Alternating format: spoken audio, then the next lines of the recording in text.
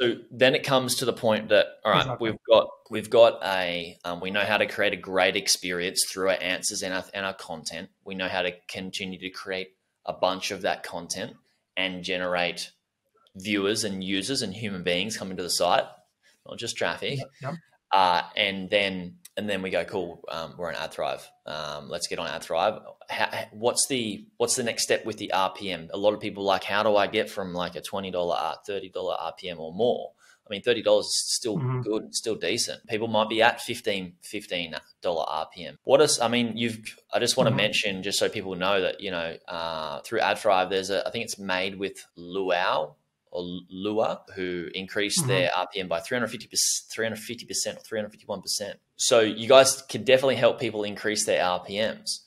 What time frame was that? Just for people to get some context, because people might think, okay, like that was done in like 3 days time or something like that. Maybe not realistic. What time frame was that? Well, what are some of the things that people can do, just like in this case study, where we can increase those RPMs? So I think that's made with Allow, which is so they're a great story. They have a big YouTube channel, and their website was like a little secondary. I don't know them personally. No wonder they've got the story a little bit. No, I was just going to say, sorry to interject. No wonder they've got a great audience, because they've got that highly engaged and trust through YouTube, which builds great level of trust. Exactly. Yeah. Exactly.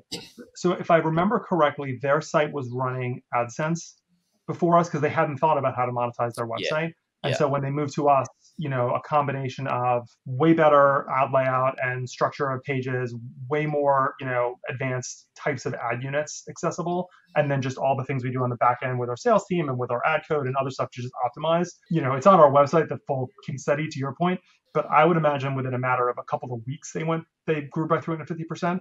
So I think that's a great, and we get a lot of those stories from people coming from networks like AdSense, where there's just a ton of room to grow. So I think those are great stories. I think for publishers who are already working with us or already working with, like, you know, a higher tier ad network, there's still a lot of room for growth. You know, as a general point, but definitely when you come to our platform, where there's so many things that we can tweak and optimize, and you know, some of those things we can do at a macro site-wide level for a publisher. We have a team that spends their time focused on that. But then also there's a lot of things that as a publisher you can think about and do. I think one of the most powerful tools we have is RPM by page. So you can start seeing what are my pages and what are my experiences that are driving the highest RPMs, and start trying to unpack like what's happening there. Like what's driving that? Like, are users spending more time and that's driving RPM? Are they, you know, scrolling further down the page and that's driving what it is, and what is it about that content that's working best? And then what we've had a lot of publishers do over time, you know, we happily do this in concert with those who want to lean in here, look at those best earning pages and figure out what can we learn, and then how can we sort of apply those learnings elsewhere through the content, either through more things we can do on the ad side, or different kinds of content or different layouts or different approaches that each publisher can do to really optimize. And that's what, because I think for most publishers that have a decent pool of content, I don't know the number, but I would imagine that, like, if your site-wide RPM is $25, you've got a bunch of 40s and 50s and a bunch of 10s and 12s. And, you know, the question clearly is, how do I get rid of more of the 10s and 12s and get more of the 40s and 50s? Yeah. And that's a big focus of how you can really optimize your site. It comes back to what I teach and what people come to me for help with in one-to-one coaching is, like, how do they work out what's working in their business so they can do more of that and less of the other thing.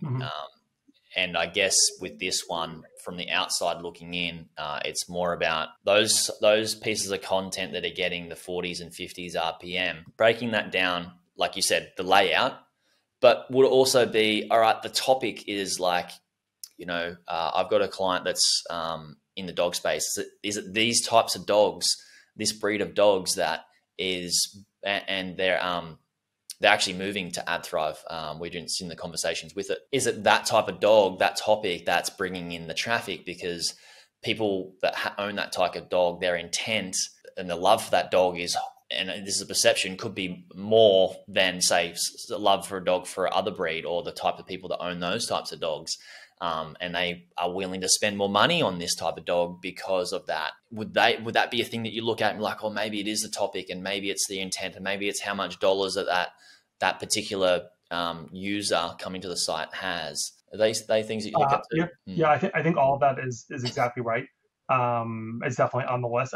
There's also sometimes like strange correlations that are hard to show and prove. Sometimes, like Yeah. owners of that kind of dog could be more affluent than the average Mm. person, and therefore buyers who are interested in people earning over $100,000 a year or some Mm-hmm. demographic group are more Mm. likely to target that side. So Mm. there are sometimes things that are harder to do. There's also on the ad buyer side, there's more and more machine learning going into these buying systems. Like it's rarer for somebody to be like, I'm trying to reach owners of Pomeranians, and therefore I'm going to buy on these sites that have owners of Pomeranians content and whatever. Mm. That happens. Although even when that happens, it's more and more automated these days. But more often than not, it is buyers taking in lots of signals and then testing campaigns, testing hundreds, thousands, tens of thousands of ad campaigns against those, Mm. and finding like, oh wow, if you look at people on this dog site between the hours of 3 and 5 who come from the Pacific time zone in the US, who are on their third page view, like they buy luxury SUVs like you wouldn't imagine. And Yeah. and then like all the luxury SUV campaigns will run there. And like none of us, no humans could have figured that out. The Mm. systems will figure that out and will find Mm-hmm. like this is a good place for me to advertise.